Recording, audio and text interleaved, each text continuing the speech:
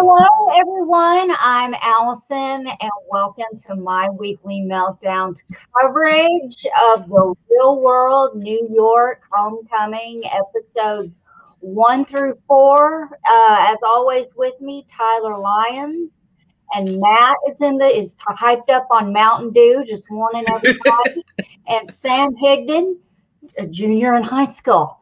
I love it. We're going to corrupt the hell out of him. Yeah, definitely. It's an interesting show.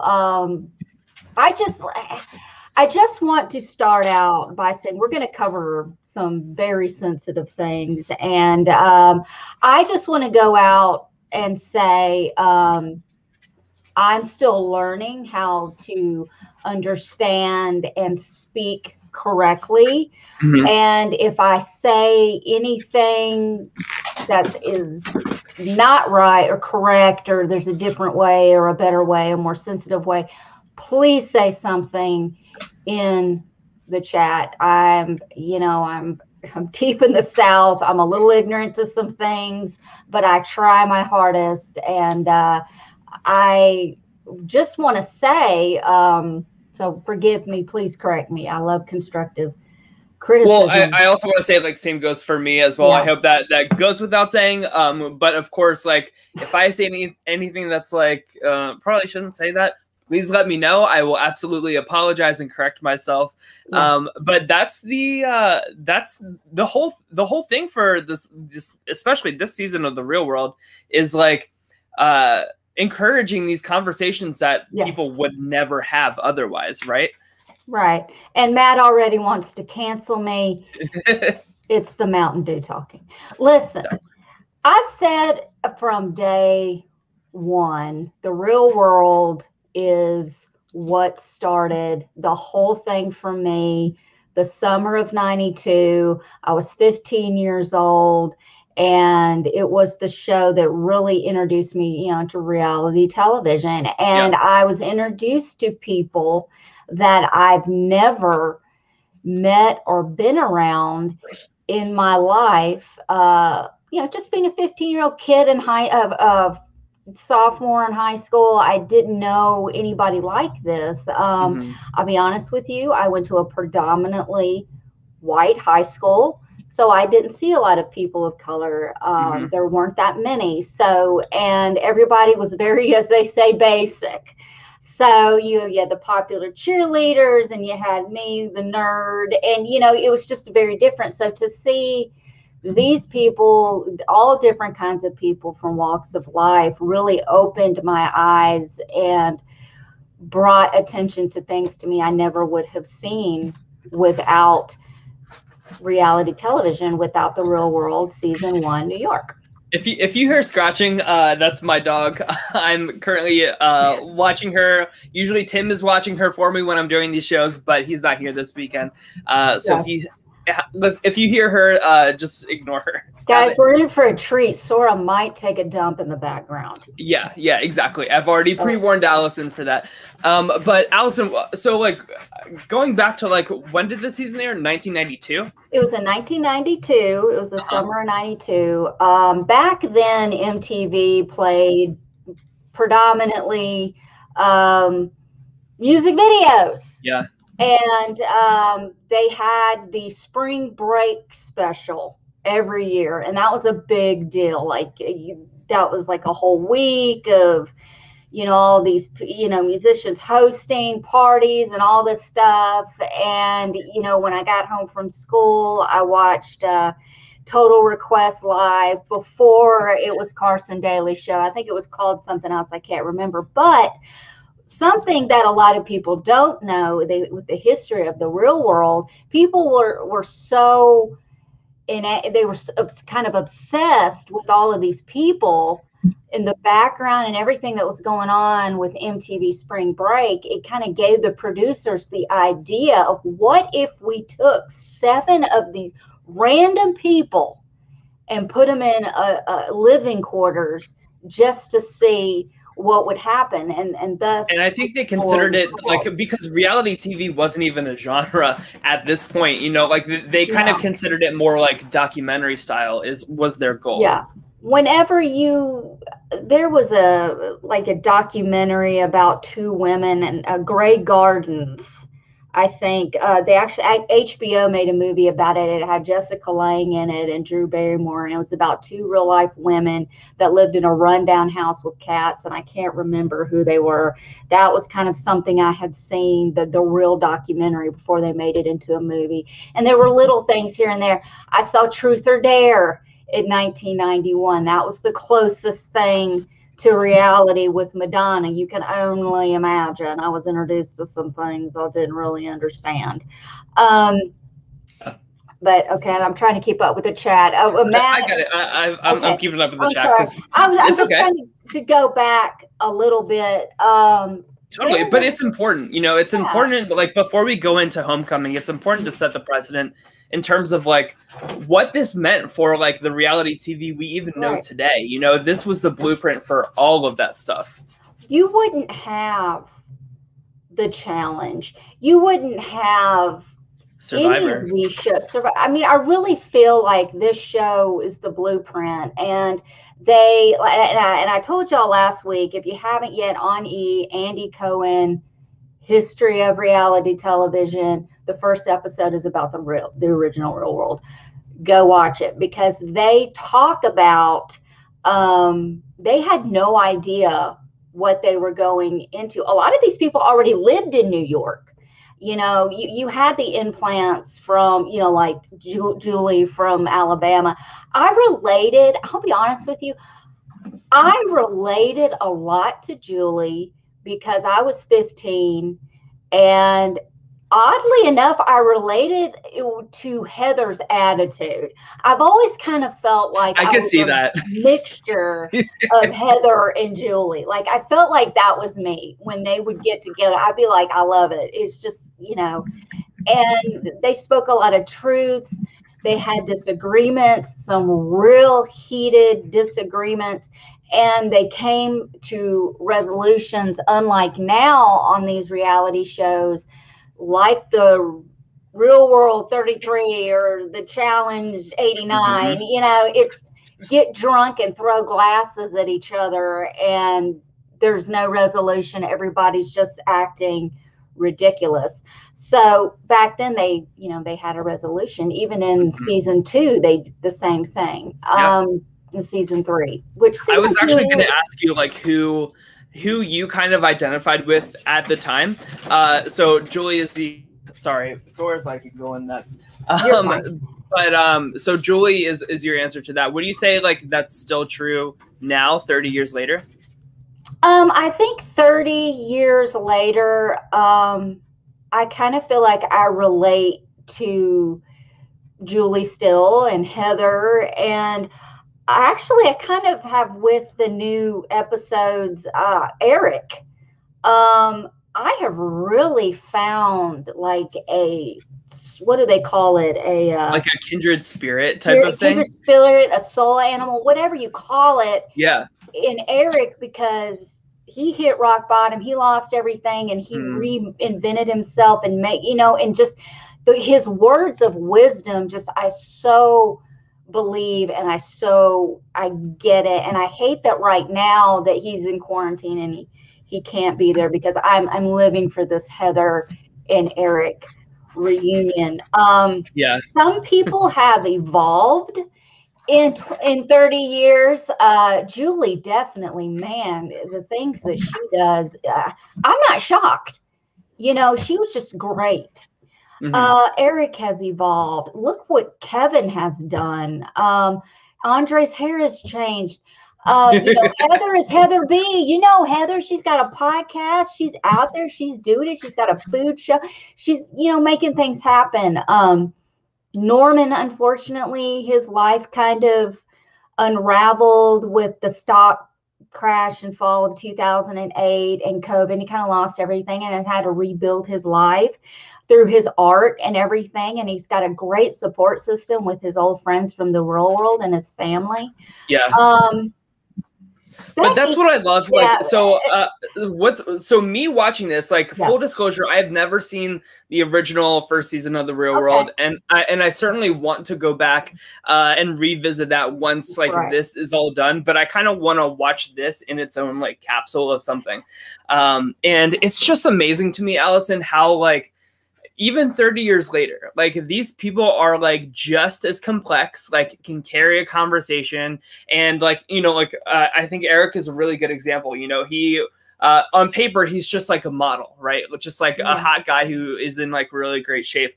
But he just has this like whole like spiritual side to him, which is really beautiful and really deep. And just his story of like, you know, climbing up that mountain and like having this like self-discovery and overcoming like addiction and stuff like that. It's very, very cool. It's funny to me because back then, after he did The Real World, he hosted The Grind for 3 years. And that was like a dance thing show. He had workout videos. Like he was really the person that like the face of The Real World after The Real World. Okay. And a side note, some people don't know, Julie and Heather got an apartment together after the first season ended and lived together for, I want to say almost a year. Julie wanted to stay. So, and she lived with Heather and really wanted to still experience the city life. And, you know, the sad thing to me is there were heated discussions between Kevin and Becky. Yeah. And which has been like the focus of like the first like 3 episodes.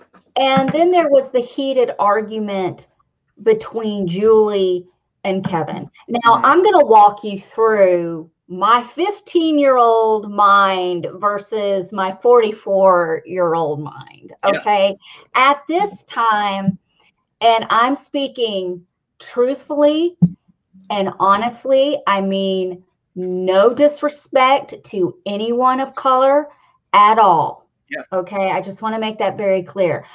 I had never seen a Black male like Kevin, very educated and smart and a writer. And I was intrigued because I had never been around it.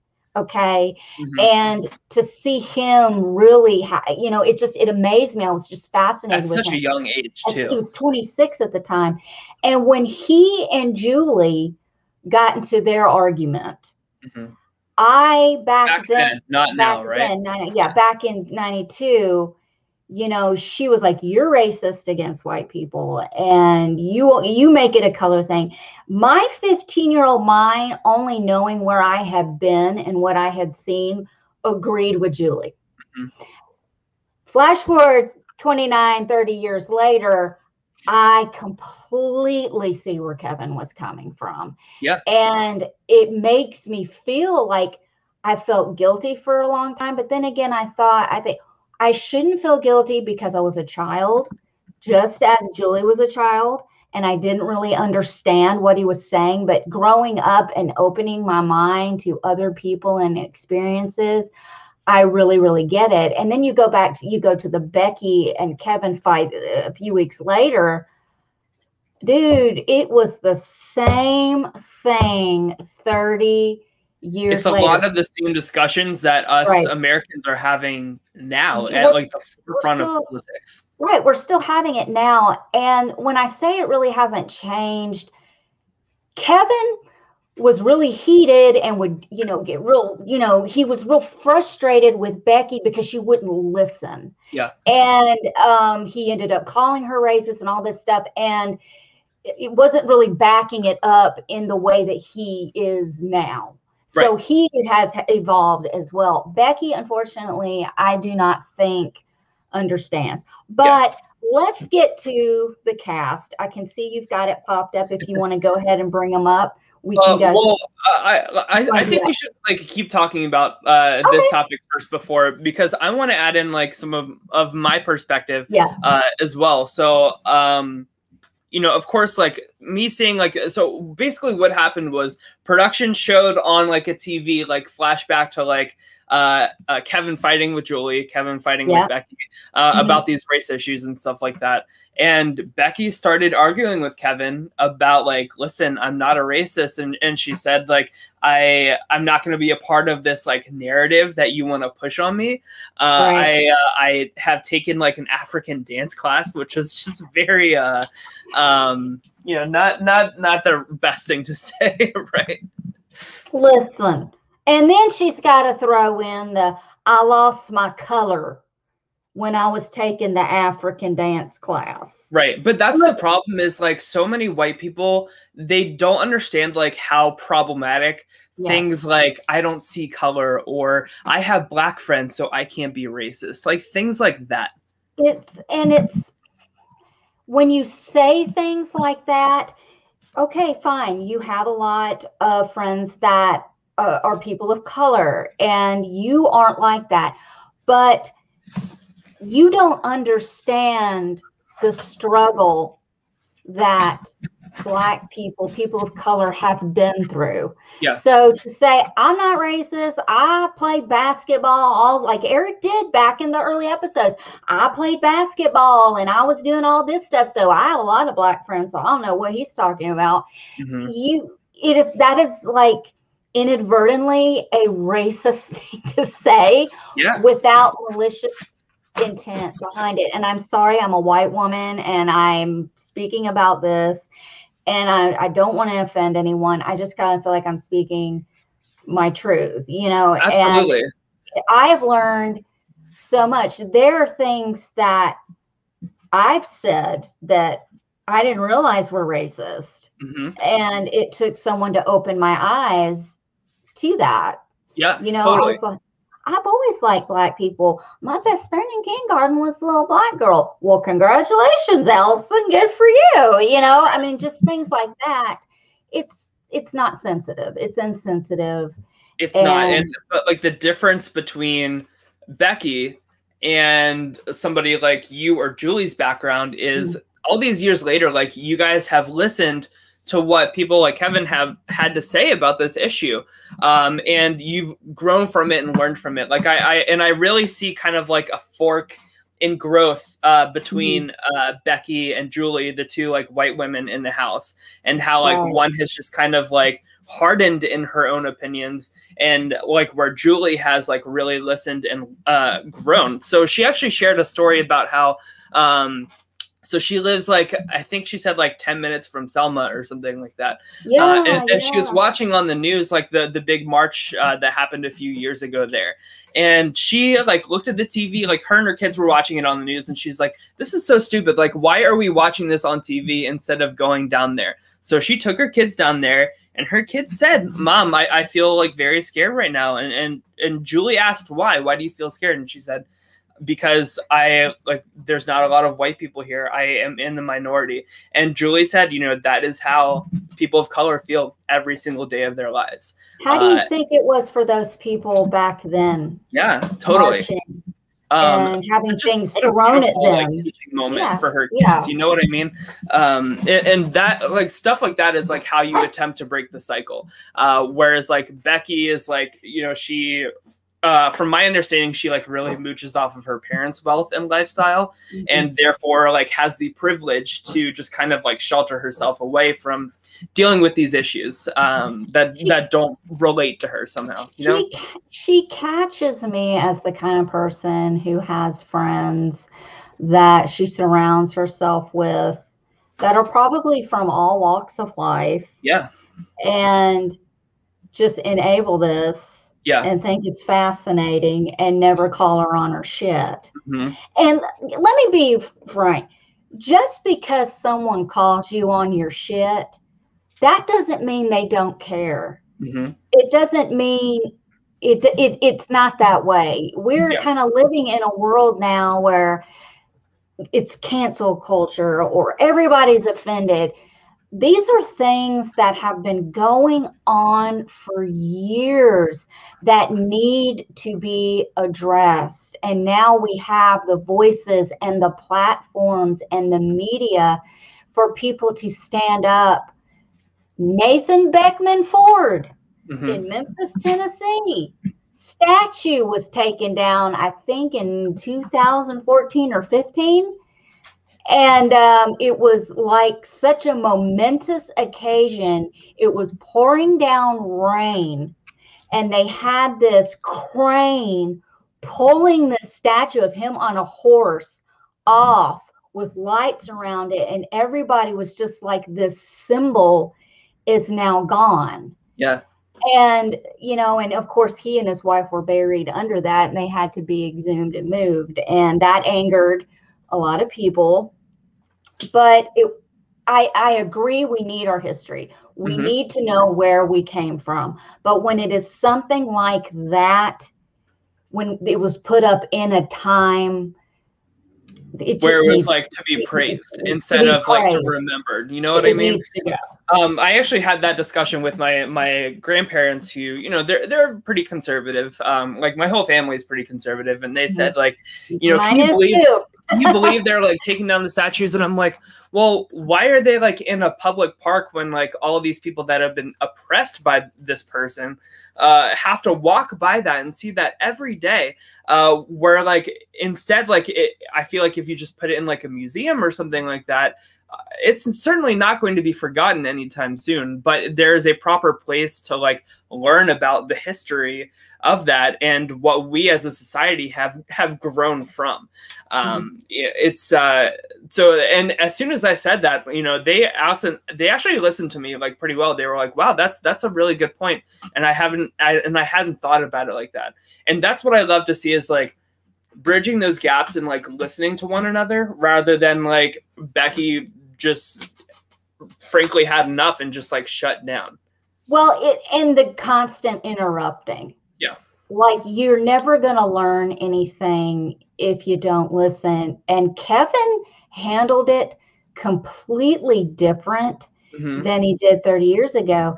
And even Eric and Kevin got into an argument back in the old episodes. And Kevin wrote Eric a letter and said, you know, you will never understand what it's like to be me. Your life is valued a lot more than mine. And that's when he was like, well, I have black friends. I don't understand what you're talking about. That you're completely missing the point. Listen to this. Okay. So I'm watching The Falcon and Winter Soldier. Sora just went potty, so I'm gonna go. Okay, well, I'll tell my story. I'll tell my story. I got two stories I can tell y'all. I was watching the Falcon and the Winter Soldier, because I'm a big comic book movie nerd, geek, whatever. I don't care. And in the second episode, Sam and Bucky are having a disagreement in the street, and a cop car shows up, and they immediately start hassling Sam because he's black. And they were asking Bucky, what's wrong? Is he bothering you? He's like, no. He's not bothering me. We're just having a conversation. And it's just showing that it's just something that it's everywhere. Like, it was even in this. But while he's gone, I have a side note. I have a funny story. So I work for my brother-in-law's gutter company. Okay. And I got a phone call today from this old man. And he sounded like he forgot to put his dentures in and was drunker than Cooter Brown. Okay. Google Cooter Brown. Okay. That's all I'm going to say. And I couldn't understand him, and I was trying to get information from him. I'm not going to say what he said his first name was, but it sounded like he said his last name was Fart. And so, of course, my 13-year-old brain starts going places. And I said, okay, sir, can you spell that? You know, and because he had said FHART. And I was like, okay, that FHA, okay. And I was like, well, okay, you know, how do you pronounce that? And then he got angry and he hung up on me. And I tried to call him back to apologize, because I don't know if your last name is Fart or Fahart or Fert, or is the F silent? When does that ever happen in front of heart? I don't know. But okay, that's Allison's story while Tyler cleans up poop. Yeah, anyway. I'm back. So, that's a commercial break. Of course, like once we saw Becky like ultimately make the decision to quit, there were a few things that I like had written down to talk about. So the first is like Becky and Julie have like a side conversation like in like the bedroom, and Julie's like the cameraman like comes into the bedroom, right? And Julie's like, you gotta cut it out, like seriously. And I just feel like the production team has so much respect for these 7 people. Like in any other season of The Real World or any reality show, if they get told, you know, get the camera out of my face, like we're not recording this, do you know what they would say back to them? You signed your life away. We're going to film whatever we want. You know what I mean? That's how it is on The Challenge and The Real World and the Big Brother. Yeah. And all of that. That's how it is now. Yeah. And I also enjoyed how, I think Becky was the one that pointed out, she's like, wow, like some of these camera crew are women. And they were like, you know, back when we filmed like 30 years ago, it was all white men. And I love how the camera person said to Becky back, she was like, yeah, like even the director is female now. And I just love that like little celebration of women and like kind of like breaking that fourth wall between cameraman and this is true, but also Becky reached through the fourth wall and dated one of the producers of the original season of The Real World, and he lost his job over that. And in the finale, the finale episode of The Real World, they stormed the production room. And it was really cool because the production was in the apartment with them in a separate room, and it was so funny. It was so cool. Huh. And anyway, I hope I didn't ruin anything for anybody. No. You know, I think so. When Becky decided to quit, right? I think that she really framed it as like, I was unhappy with like production springing this on me, and like I think that she thinks that like MTV is trying to like force like this narrative to happen by like showing that conversation, and like, you know, they really like kind of forced that conversation to happen on air. Which, you know, that's it is what it is, but like it was a really good callback, right, to what they were talking about 30 years ago, and I feel like it did create good moments, but she was just really fed up that I feel like production put her in that situation to begin with. But at the same time, to me, Tyler, I kind of see it a little different. I see it as production showed that clip because they wanted to see how far everyone had evolved. And Becky is too busy talking about the chateau in France that she lives in and her little dances that she does and all of this stuff. And it's just like, even Kevin's like, I'm so tired of hearing about it. I don't even know what to tell you. And this argument to me was worse than the one 30 years ago. I mean, you couldn't get a word to me. So who was it in the chat? I think Matt Henning said, Becky seemed most offended that Norman didn't side with her and told her to shut up. I wonder if that's the first time she considers a friend. Let me tell you something. He called her on her shit. And then when she leaves and says, this is all fake, and he's like, was our friendship fake? And she goes, well, it is now. I mean, that's pretty low. Just the way, bye, see ya, I'm out of here. I don't believe they were using her in that way. I don't either. Like, I'm just trying to explain like what she was thinking in that moment in terms of like shutting down. And it's a shame because like I feel like the other 6 understand like just how incredible of an opportunity this is to have all 7 of them together to come back. Like this cannot be understated. Like this is a once in a lifetime thing that we are watching here.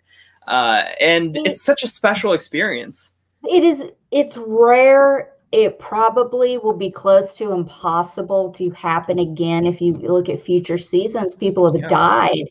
We will never have season 3 all together because, you know, Pedro Zamora passed away, and you know, Puck ain't gonna do it.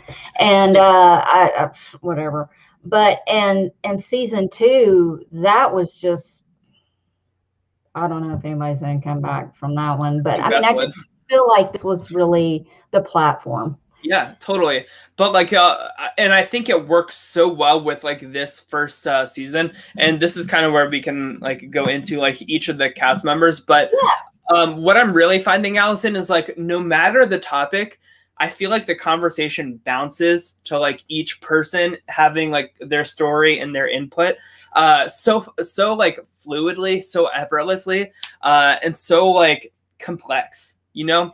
And that's like, that's what I feel like is the magic here, is like how complex these casting choices are, like how great storytellers these are, how amazing these people are at talking and sharing their stories, and finding ways to connect to one another, right? Like Eric and Heather B was like a really good example of that. Yeah. Oh my God, they tripped me out. And you've got to think about it at the same time. The LA riots happened while this was filming. The cops that beat Rodney King got off while this was filming. There were a lot of historical things that happened while this was filming. Matt says there was no one person telling all the story. It was a very shared narrative. Exactly. And, you know, that's what I feel like reality TV casting nowadays is very like, let's find somebody to fill this stereotype, this role, right? Where like, I feel like each of these people have like such a layer to them now. But okay, so let's go ahead and start. Because they were casting back then, honestly. It's like I said in my Twitter and Facebook posts. These aren't influencers from Instagram. Right, exactly. Or Twitter, you know. Anyway. Wait, actually, it's funny that you say that because I looked them up on social media. They each only have like 3,000 or 4,000, 5,000 followers, and I love that. That's about to change. That is really about to change. I love it. Go ahead. Sorry. No, so Andre, the singer-guitarist, performed in many bands after the show and has since gone solo. He released Wrong Within, his first EP, in March 2020. To me, I like Andre. At first, to me, he came off as someone who was hard to read. But as you get to know him and as the season went on and as this season is progressing, you're really seeing him. To me, he seems like the calm center. Yeah. Does that make sense? No, I agree. I actually have in my notes, like, Andre is really good at peacemaking one-on-one. So, like, after, like, all of the shit went down, he took, what's his name? Kevin. Yeah, he took Kevin out and was like, you know, I just want to check in with you. How are you feeling? He did the same thing with Julie in this last episode. And I feel like Andre is just somebody that comes off very like warm and inviting for people to open up to and empathize with. I feel like he's like a huge empath. And he's a musician as well. So I feel like that kind of goes hand in hand a lot. And I remember seeing him for the first time. Just all the MTV videos like Soundgarden and Metallica and that Eddie Vedder early 90s, you know, the hair. He was very representative of that kind of era at the time. But I feel like he's the one that we've seen the least of so far. So I'm sure that there's going to be an episode or two coming up that kind of feature him more heavily. Oh, Becky Blas Band continued her singing career after the show, signing a recording contract and financing an album called the Rebecca Blas Band. She lives in New Mexico and released her latest album here in 2017. Now, listen, I don't know Becky Blas Band.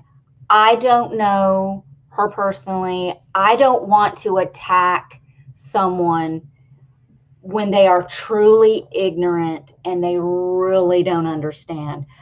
But I feel like her ignorance and inability to understand is due to her inability to shut her mouth and listen. That is the most important thing. I hear you, but am I listening to you? Yeah. You know, well, I hear what you're saying. No, but you're not listening. You're not to like me. taking it in and like trying to put yourself in his shoes and understand. Right.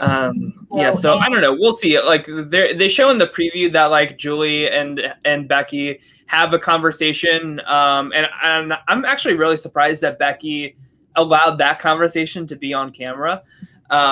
So we'll see what happens. She wants to be back on camera. Don't get it twisted. It's happening. I hope so. I hope she comes back, and I hope there's a resolution, because this is just like way too special of a thing for. They called her the Karen of the house. Yeah. I mean, she's acting like the Karen, Janet, and Linda of the house. No offense if that's your name and you're cool, but you know, she ain't helping you out. Okay, Eric. Eric was so cute. Oh my goodness. Let's see.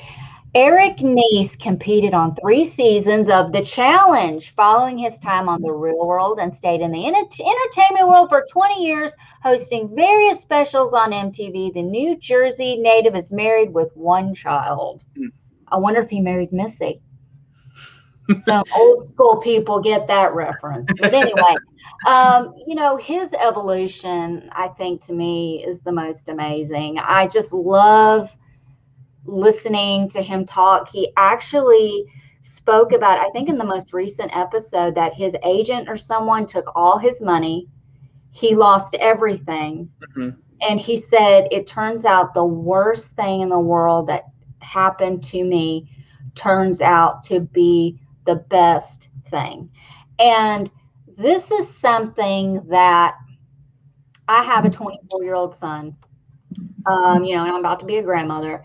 And, you know, look, the kid's done some shit. Who wasn't doing dumb stuff in their 20s? Okay. I wasn't. I was raising a baby. But anyway, you know, you kind of, I waited till I was in my 30s. But I mean, like, you know, he gets real down on himself. And I'm like, Jacob, Spider-Man, everything that you're going to learn from this, and you're going to be better. And he's finally seeing that. And I think Eric is proof that he lost everything, but he gained himself in the process. Totally. He's a very spiritual person, very, and of course, like he did, like everybody got tested before they came in, and he unfortunately did test positive for COVID. And I was really worried that like it was going to be awkward with him, like videoing in. But I think it works pretty well, you know, like I feel like he's contributing pretty naturally to all the conversations. And they certainly could have just been like, all right, well, you can't like be a part of the season, and just like sent him home or whatever. So I'm glad that like they're still making him like an integral part of everything. And they went to his hotel, as Matt pointed out, and that was like, oh my God, I'm gonna cry. I know. But you know what's funny is I don't think if it had been for COVID, we wouldn't have seen him. Yeah. COVID has changed Zoom, whatever. It has really changed a lot of things. Yeah, totally. Yeah. All right. So next we have Heather. I don't know where B came from when I said Heather B. Just Heather B. That's what she is. She's Heather B. Gardner competed on the one season of The Challenge. We got to find that. I don't remember that. Before focusing fully on her music career, she released 2 albums in 96 and 02, and she briefly hosted Sway in the Morning. I remember that radio show, and starred as herself in Death Wish in 2018. I love Heather. I can relate to Heather. Everything that comes out of her mouth is like, well, you can go ahead and leave the room. We're still going to keep talking about you. You know, I get it. Like, I love it. She's so real and honest. And she's like, I'm not going after Becky. That's a grown-ass woman. If she wants to leave, she can leave. And if she wants to come back, she can come back. She made her choice. People need to be accountable for the choices they make. Yeah. And she chose to leave. And the way she left, see ya, don't want to be here, it's fake. That really bothered me, but I really, really just love her. Yeah, I was really waiting. Sorry, I was really waiting for her to kind of like weigh in on the whole Becky racism discussion thing, and she didn't speak like pretty much at all. She really just like let Becky say her piece and peace out. And Heather said she was one of the only people not to reach out to her after she left.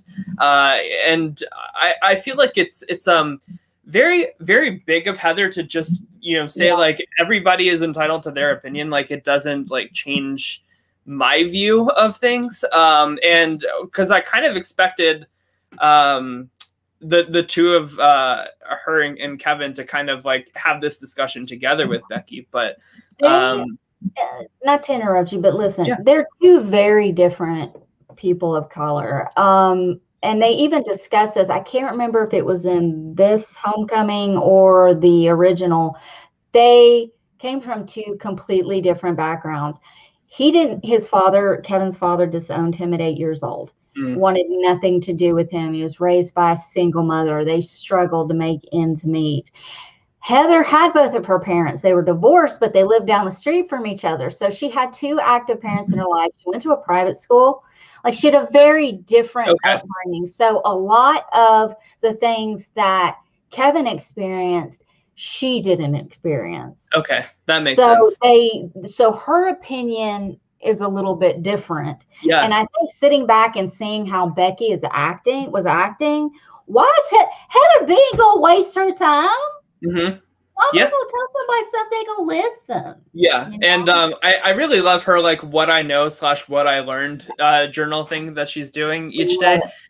I just feel like she understands like how special this experience is and the things that she can learn from it and stuff. I definitely want to listen to her podcast. I want to just hang out with her. Wise woman. I want to hang out with her on the couch under a blanket and just talk. No, I mean, I just love it. I love it. Oh boy, Julie Gentry, the Alabama native, is married to a Birmingham restaurateur. Is that right? Restaurateur. I have no idea. Josh Gentry, and they have two children. And I'm not surprised. Julie is just amazing. I think she helps underprivileged children with the college process, filling out the paperwork and getting the financial aid and all of that. And she's just really, to me, Andre and Julie are kind of the center. Like they are like the calm, like they are the two that you're going to go to. Yeah. Like if you really need to keep that. Yeah. To me, like, and they kind of like hinted at this by saying like they think that Julie was like the first one cast for everybody. To me, it feels like Julie is like the heart of the real world in New York. And so I watched like the first like 15 minutes of the first episode, and I feel like it was like all about Julie like leaving Alabama, like, and her dad was like, you're saying the word but now. Like that's how like different of a world that Julie was in before she came to New York for the first time. She rode her first cab coming in, and they showed her like riding another cab coming 30 years later. It's just a very cool juxtaposition. Her experience coming into the real world, you know, she flat out told Kevin, you know, my father doesn't like Black people, and I'm very different from the people that I'm around. And when she said that, when I was 15 years old, that struck a chord with me because I thought, you know, my dad isn't like, you know, wouldn't like that, but I have family members and people around me who are like that. And I could feel being different. Like I've always felt misplaced where I am because I have such different views. And the reason I do feel the way I do and see things the way I do is through reality television and TV shows. It has been a classroom for me. Yeah, it really has. And it was for Julie. You know what I mean? Yeah. Like Julie's opinions like really resonated with a lot of people who are watching this for the first time. And it's cool to see like that. I don't know, Julie just seems like such a spectacular person now in 2021 that like it's cool to see that like with like education and with listening, you know what I mean? Like all of that can be unlearned, and you can grow as a person. I don't know. Julie is just so like captivating to me. She's so like warm and inviting for people. I mean, I don't know. I think like out of everybody, I think Julie's my favorite. Yeah. Like I said, I've always felt like a Julie and Heather. Yeah. If they had a baby, it'd be me. Yeah. This is exactly what I mean, Matt. Becky hears, Julie listens. Okay. So go ahead. I love Kevin. I'll be honest with you. Back in the day, I didn't really like Kevin because I didn't understand him. And now that I'm older and I do understand, I adore this man. Yeah. I really do. And when he was having trying to have his conversation with Becky the second time, I got a little emotional because I felt guilty and I felt bad for how I felt 30 years ago. Yeah. And I think I may have even texted that to you, like, man, this is some deep shit. Yeah. It really is. And, you know, he's done so much. Following the reality show, Powell went on to become an author and activist. He has published 14 books, including 2020, The Year That Changed America, released this year. He's also a Democratic candidate for Congress in Brooklyn in 2008 and 2010. He's the perfect voice. He is the perfect voice. Absolutely. Like anytime he speaks, it's like poetry. Like it's like I feel like I'm listening and like expanding my mind to like new philosophies type of thing. And I also have to say, like, how brave of Kevin to speak his truth like all of those years later, when I'm sure the climate was like a lot more ignorant than even it is now. Oh my God, it was horrible. And I'm just going to tell you, when you do watch the original Real World and you hear his poetry, it's amazing. Yeah. Like he really tells people, he's like, I'm trying to explain to you, I'm a Black man in America. And I'm trying to explain to you where I come from. And you telling me that, oh, I'm not racist because I have 3 Black friends, is in fact a racist statement without you understanding it. You don't understand me. You don't know my life. You've never been in my shoes. And Becky turns around and says, well, you've never been in my shoes. Oh my God. He don't want to be in no white bitch's shoes. It's like, so white people fall into this trap very easily of like, they try so hard, Allison, to like, to say like, look, I'm oppressed too. You know what I mean? And it doesn't work because it's just simply not true, and not on any type of scale that people of color have to go through. And it's so mind numbing to me to like watch people like Becky say like, listen, like I've been oppressed too. Like, you don't understand. Like, I've had to go through troubles. Like, it's not like, no matter, like, you could have like the worst like background growing up. Like, if you are white compared to if you are Black, like it's just going to be a different set of rules that like you have to you know, deal with, that society puts on you. And I don't know. I would love for like my family and like other people that like lean more conservatively to like watch that conversation with Becky and Kevin. And I also want to say, Allison, like this Real World Homecoming has done a really fucking amazing job at like splicing back to like the conversations they were having 30 years ago, like reflecting like like just the like transition from like them talking 30 years ago to like what they're saying now is just like a flawless like execution, like the production of like intertwining like I mean, even after Becky walks off, like they cut to like Norman saying 30 years ago, like Becky will never listen to anybody. Like she's just like set in her ways. And to see that like these people had themselves figured out like 30 years ago about each other, and those statements still hold true today, is just like, it's amazing that somebody watched that and we're like, yeah, we need to put this moment on Real World Homecoming. It's just very well done. Listen to this. This is for you. This is for you. Yeah. Joseph said, MTV missed out on having the show on air today. It would be something fresher fresher than outside of it, ridiculousness. Yeah, I know, because exactly. let me tell you something. Not only do we have to deal with that shit, Mm-hmm. we now have deliciousness, which is horrible. I don't know if anyone is, that's ridiculous. Oh, but anyway, I could go all day. Here's another thing. I realized I would love to meet Kevin, because something that hit me really hard while watching his conversation, and it wasn't just the conversation with Becky, it was the aftermath of that conversation. Yeah. I realized, I left my son's father when I was 21. My son was barely 2. I had less than $200 in my pocket. I had no car. I had no job. I had nothing. But I still had more opportunity to get help and go far because of the way I looked. Yeah. And I took that for granted as a 21-year-old, as now I'm like, my God, Allison, will smack you.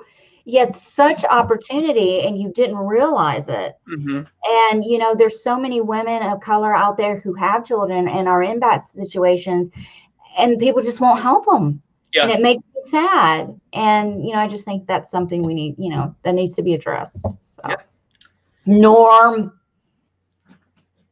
I love Norm. Norm was my first gay friend. He was my first gay friend on TV. This was like your first like gay character that you saw on television.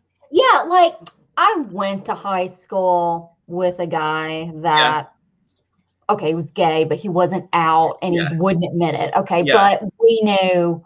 But this was like Norm, and I was like, I loved him. Like everything about him, being an artist, going from Michigan to New York. I'm going to tell you a funny story when this is all over. But I mean, I just love him. Let's see, what does it say about him? One of the first openly gay people to appear on television as himself. Everybody made a big deal when Roseanne Barr kissed Meryl Hemingway on her show in 1992. Everybody made a big deal when Ellen came out as gay on her show. You know what happened first? Norman Corpy. Mm-hmm. And that was him playing himself. You know what I mean? Like, I just spoke about like Kevin's bravery, being like saying like and like speaking his truth all those years ago. Like same goes for Norman on a different level, but one that I can certainly relate to, like having grown up in like a small town and having my own coming out story and everything. I have really enjoyed Norman so far, a little bit more than I thought he was going to be. Like, I feel like I'm conditioned to have like the gay guy on a reality show be like a sassy, like troublemaker kind of like can't keep a secret to save their life type of thing. But Norman is just like a really great breath of fresh air. And I honestly related to how much like COVID like hit him this year, because like as a wedding photographer, like of course like that didn't really happen this past year for me, and I understood like the struggles he was going through in the decisions he was having to make and stuff. And I just also think that that's so brave to share that story and not like be embarrassed by it. That's brave. That is so brave. And to share your story and to let other people know you can make it, and the way everyone encouraged him to make them chocolate bunnies. I'm like, I want one of them chocolate bunnies, Norm. I want one. I want to get under the blanket with him and Heather on the couch. Okay. Oh, that's everybody? Yeah, that's everybody. That was everybody. Okay. Let's see. So I think we had a question in the chat about like, I don't know, just like my question to you is like, when did casting kind of like start to change for the real world in your opinion? Because like, I think they were talking about how like they had like the Real World Facebook in Atlanta like 2 years ago or whatever. And it was just like a garbage season that didn't amount to anything, where like you can have these same people come back 30 years later and still make like such an amazing show. What do you think is like missing that is so special here, that worked so well here? I'm going to tell you what ruined the real world: social media and the internet. And this is why, because if you look back, the original Real World, nobody knew what was going on. LA Real World season 2, Real World, original Real World was airing when they filmed that, so they really didn't have an idea. They had a little bit of an idea, but not really. You get to Real World 3 in San Francisco, they have an idea. And it was still fine. You know, we had Pedro, we had all of that, we had Puck, and it was still, to me, real people. But I think that as we get into the turn here around, I want to say around 2000, when the internet, you know, you're really getting into all of this stuff, I think people just want to be famous. They just wanted to be on TV, and the casting was very similar in the last few years of that of Big Brother US. I mean, they just, these influencers, these people that, you know, and people were losing interest. The last season of The Real World aired on fucking Facebook. I watched, I think, one episode, and that's only because I had diarrhea in the middle of the night and I came across it on my news feed. Okay? That's it. And I never watched the next episode. So I think that was the last time. Actually, they did have Caitlin on first. Real World Brooklyn. She, you know, a lot of people give Audrey Middleton credit for being transgender on Big Brother, yes. But Caitlin first. In the Real World, when it was still the Real World, you know, not taking anything away 2009. from her. Yeah, 2009. That's also when, fun fact, they started making the Real World an hour, because it used to be only 30 minutes, and now it's, you know, it was an hour. Turned it down. But I think Matt brings up a good point. Like, it went from social experiment to hopes of instant fame. Which is like so Isn't that true. the case with all of it, though? I mean, let's be honest for a minute, Tyler. Isn't that, besides you and me, because we're different, we're special. We love the game. We love Survivor. We love Big Brother. We love the game, the strategy. We love all of it. But it has spiraled out to the point of people wanting that fame, that they're not even trying to get on these shows. Big Brother and so are casting from Instagram and from Twitter and from all these other shows. Yeah, your follower count matters now, instead of like the words that come out of your mouth and the stories that you can share.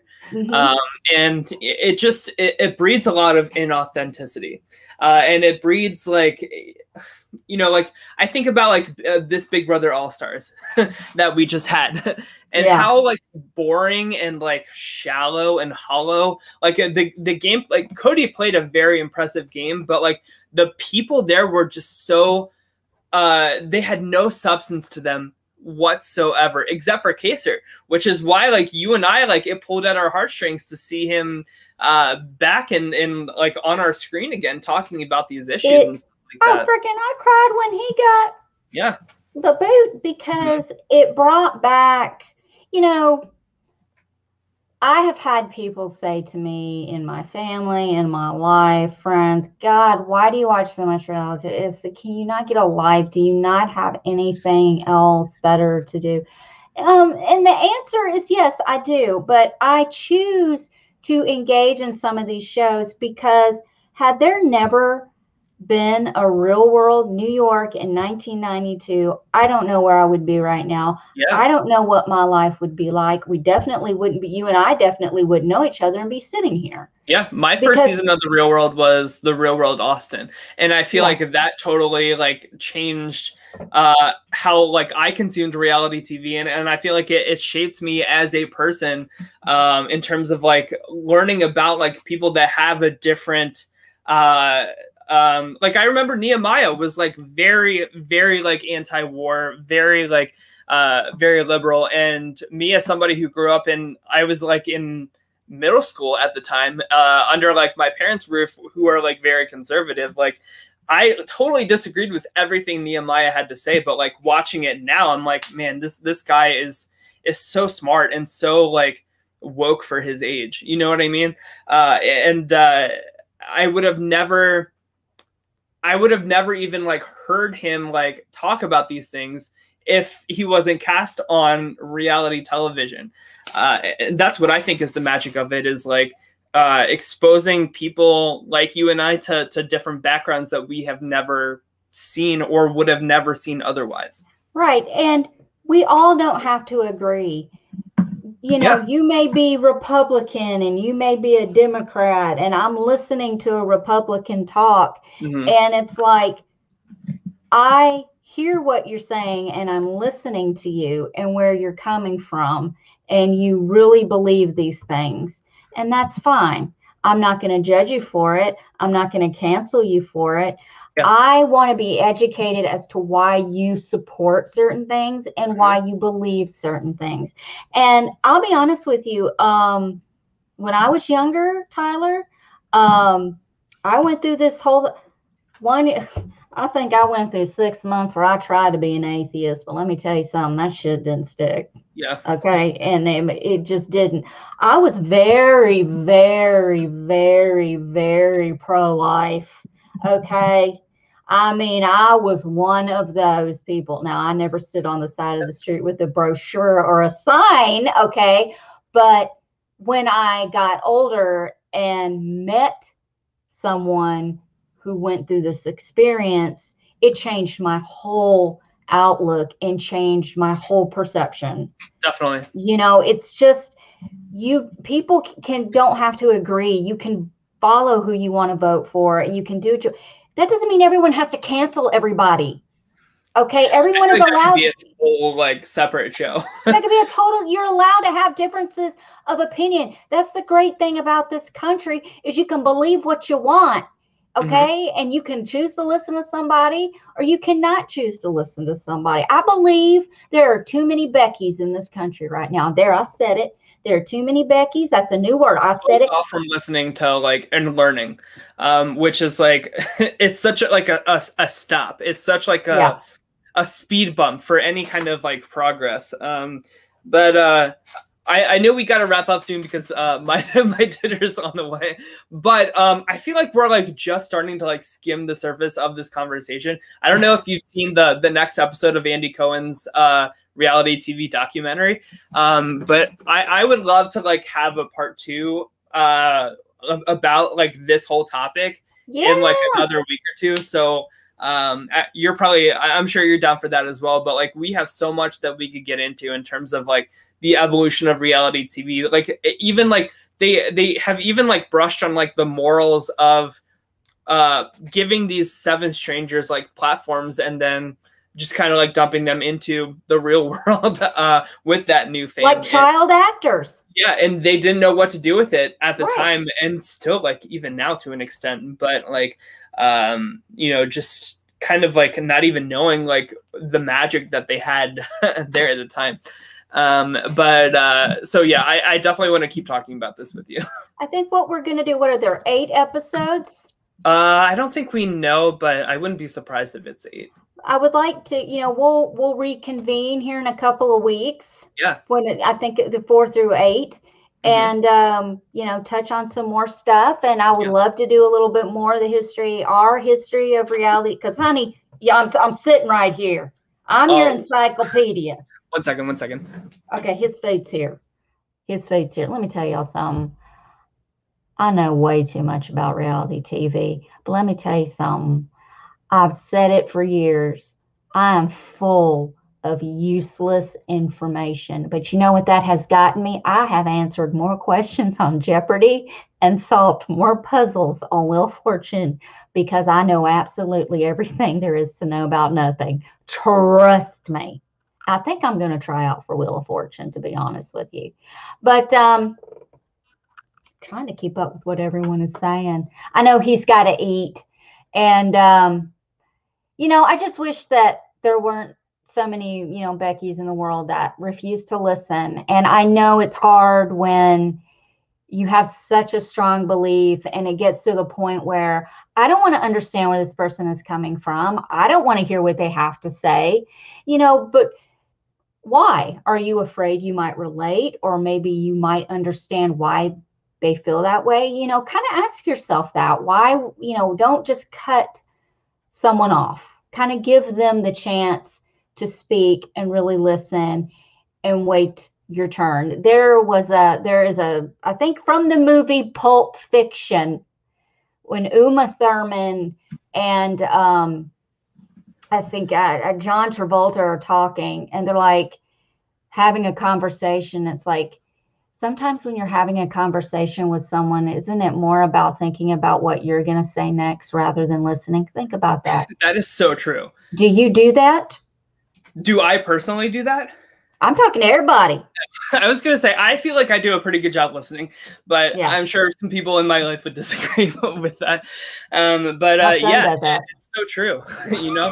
It's like you're just waiting for like your turn to speak. Yeah, like your turn for like retaliation, like, I'm gonna get them with this, rather than like absorbing like what they're saying and trying to understand that. Because you're listening to someone who's talking about something you don't agree with, that doesn't mean that you're on their level and you're bad and you agree with them. It's just listening and communicating and creating a peaceful dialogue and communication and educating one another. You never know what you will learn and what wisdom you can pass on to help someone else. Totally. That's all I'm going to say. I'm going to be a grandma. I got to practice. But you're trying, and that's the key. That's all anybody can do about anything. So this is part one. We will definitely come back to this in a few weeks to talk about part two. And I would just like love to do like a recap of like the Andy Cohen like documentary about reality TV on E at some point too, because it's just very well done, very fascinating. Yes. And is it wrong of me to throw out that I would love to have a person of color? No, on this show with us. I would really love to have like that perspective. I want that perspective on the show because we're two white people, okay? Right. I would love if anyone wants to reach out to us on Twitter or anything, please, let's have the dialogue. I want to be I want to hear it. Yeah. I want to know. Yeah. And thank you guys so much for watching. We will be back Wednesday. God help us for the challenge. I'm going to take another Valium. Yes. I think start taking Valium Wednesday nights before the show. I think it's so easier that way. Experience. And then of course we'll be back on Thursday to talk about week 5 of Big Brother Canada season 9. Can't wait to talk about the invisible HOH twist, which is very exciting. Ooh, spooky. So those are our 2 shows. We're trying to plan a patron show pretty soon as well. So if you have any input about what you want to hear about that. Valencia, we are definitely going to have you on the next time we talk about this. People are voting for her, and they all vote for her, and she said, I don't mind. Girl, come on. I'm going to get in touch with you on Facebook. We're going, I want you on here. And also, Valencia, we love you so much. Like, thank you for all that you have done over the years to support us. Thank you for just being like such a selfless person as a healthcare professional during like this entire pandemic and everything. Like, God bless you. Like, you are an amazing, amazing soul, and we are lucky to have you in our lives. And we would love to the chance to talk. She's been with me since the beginning, son. Yeah. Well, I just want to make sure that she knows how much we love and appreciate her as well. So, and of course, Matt for modding the chat as always, and all that stuff. Matt, we love you too. Yes. All right, cool. Well, with that being said, everybody have a great rest of your night. My dog is currently licking my foot. Oh wait, let me show you little Sora on air. Oh, I thought you were going to show us the turd. Yeah. That dog is so freaking cute. I can't stand it. I know, she's such a little potato. Love her so much. I never thought I could be so obsessed with something, but she's my sweet little angel. Changed. I have. Changed. All right. Well, we love you. We'll see you guys next week. Have a great weekend. Take care. Bye.